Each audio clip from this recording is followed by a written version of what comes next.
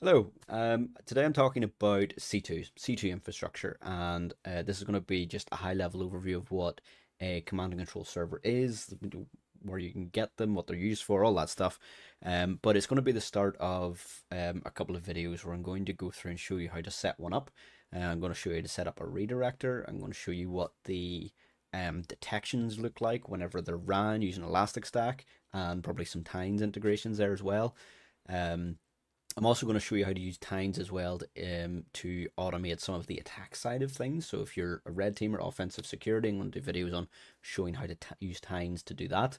And I'm also going to hopefully at the end do basically a mock purple team exercise using something like Caldera and actually run through the sort of whole process of getting the intel to say, okay, this is the test that the blue team want us to do, running through that, setting that up in Caldera. I'll also go through and show how to set up Caldera and how to get that configured and set up.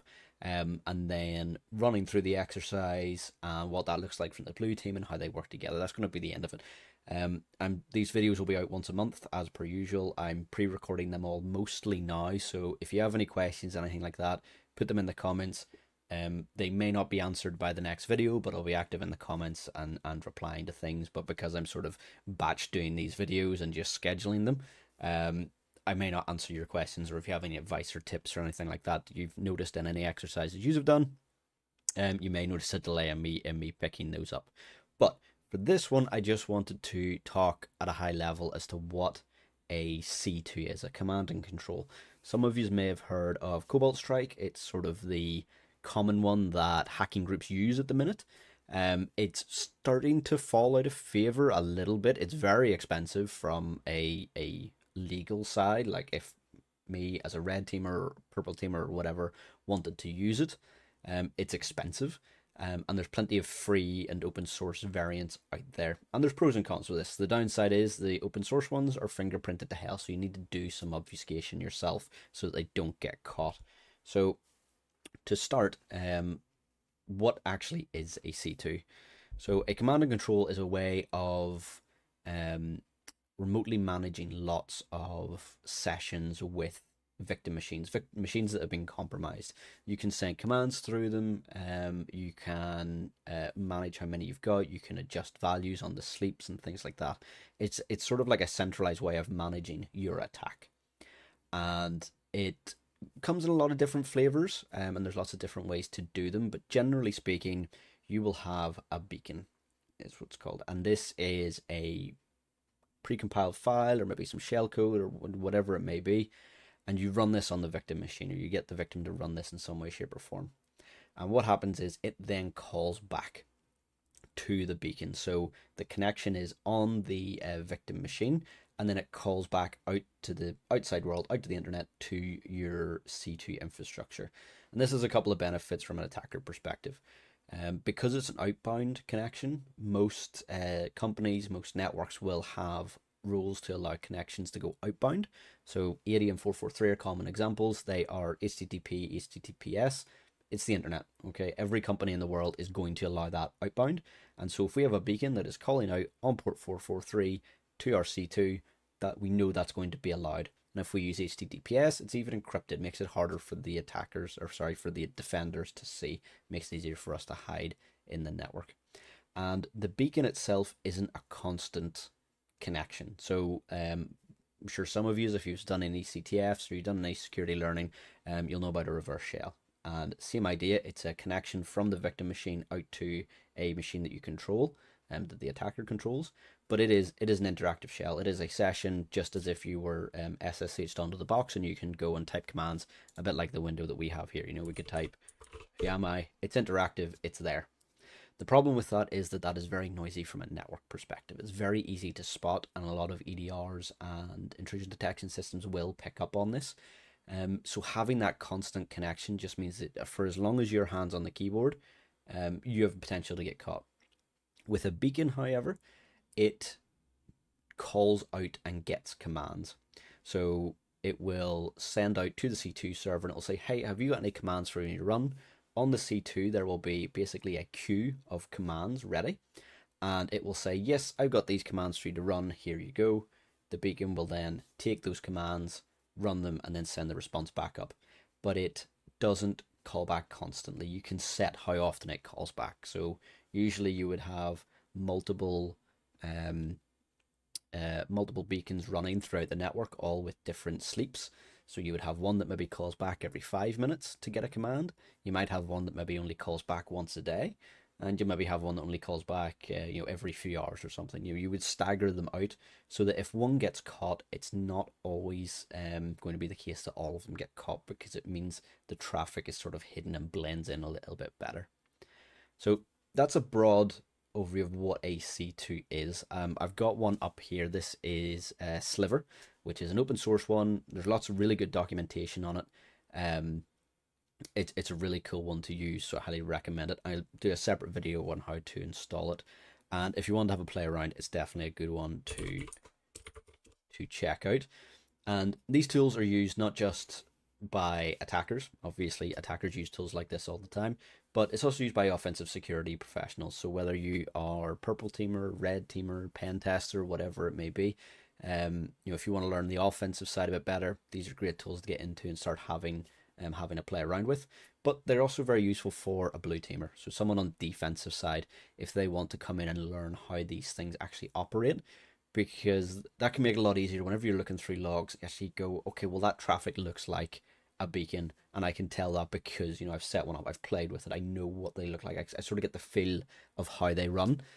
So definitely useful for anyone in cybersecurity to have a go with and play about with. For this video, I am just going to show very quickly sort of generating a beacon, it detonating, and sort of what that looks like, and sending commands.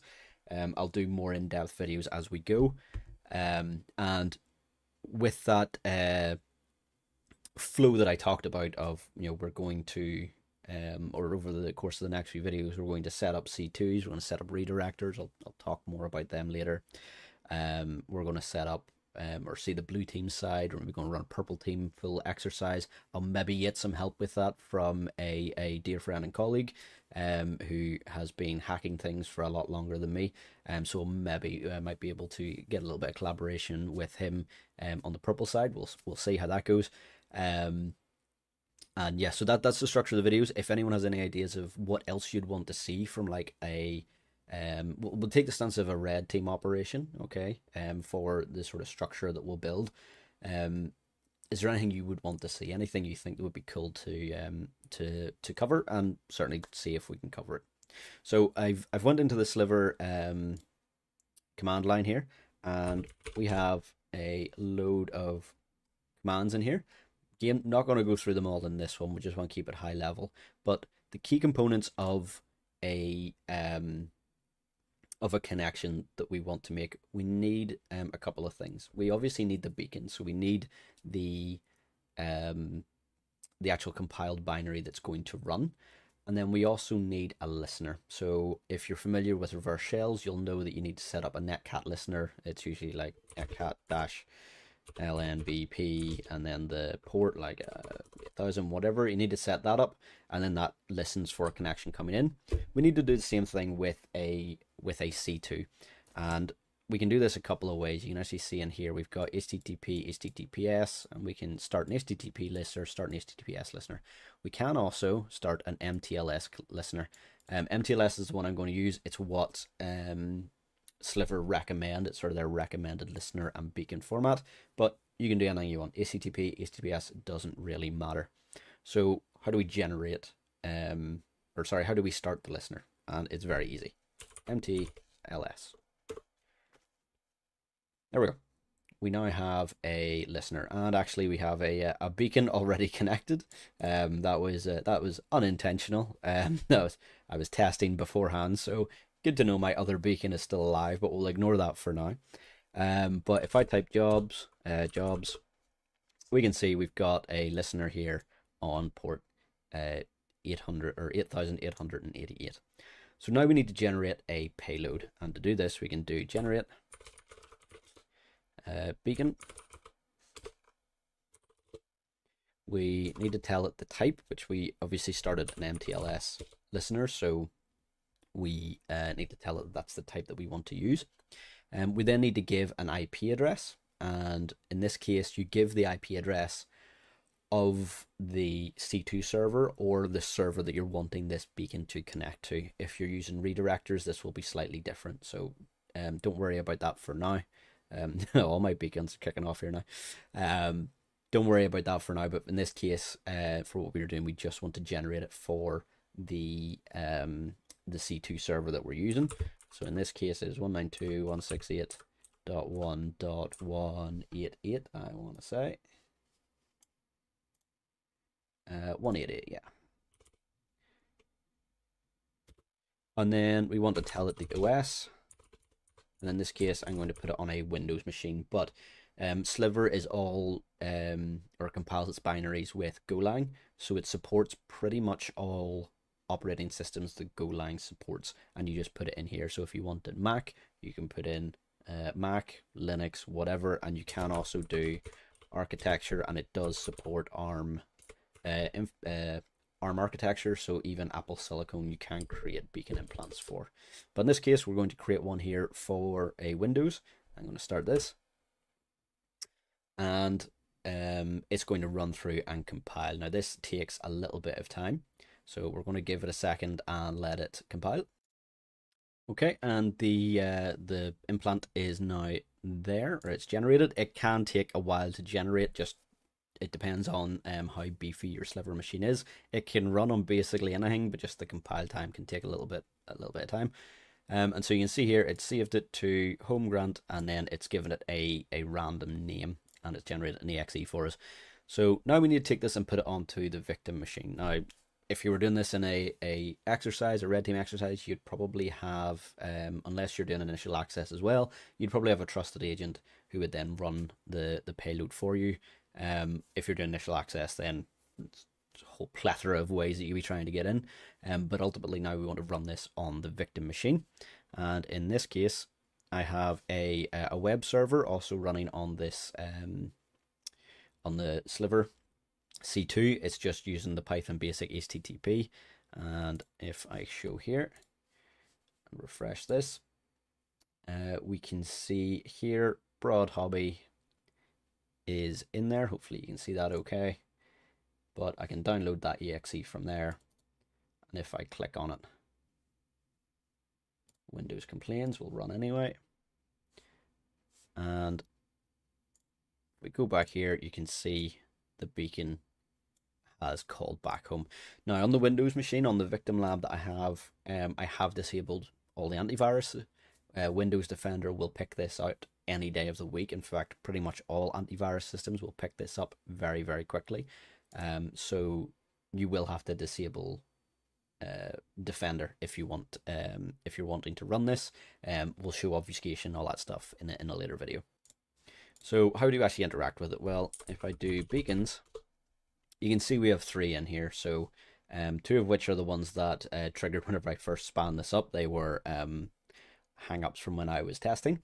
You can see here we've got obviously the information, the implant, how the connections done, whether it's through HTTPS, whatever. In this case, obviously MTLS. The host name, the username of the account that you're on. So whoever, whichever account you have on the victim machine is shown there. Architecture, and then the last check-in, next check-in. So this just shows, if you remember I said about the beacons calling out and getting commands, this is basically where it's sort of showing how often has it called in. Now, if we want to interact with one of these, you can copy this and we go use, and then the ID, and you can see we're now in this beacon. So now we can run commands, and these commands aren't going to be instant. As I said, it's polling. So let's say if I do an ls, it will be tasked. And if I say, let's do a couple of these. And then I go tasks. We can see that these tasks are pending. So they're waiting to be sent. And they're sent in, first out. So the first command that I sent will be the first one that goes. And if we just monitor this, we should see these starting to come through. Okay, and there we can see they've now went completed, and it does auto give you the results back. But if you ever wanted to see the results of an old command, you can do tasks fetch and then the ID, and then it will give you the results of that command again. But obviously, it will just populate once the results start coming in. You can see the output of that ls. We've got it in here of all of the files that were in that download folder. And that's it. That's basically a C2 in a nutshell. As I say, I'm going to do other videos on how to install Sliver. It's very, very easy. What redirectors are, how we install them, running engagements, using things like Caldera as well. We'll also go into obfuscation, how to actually hide all this.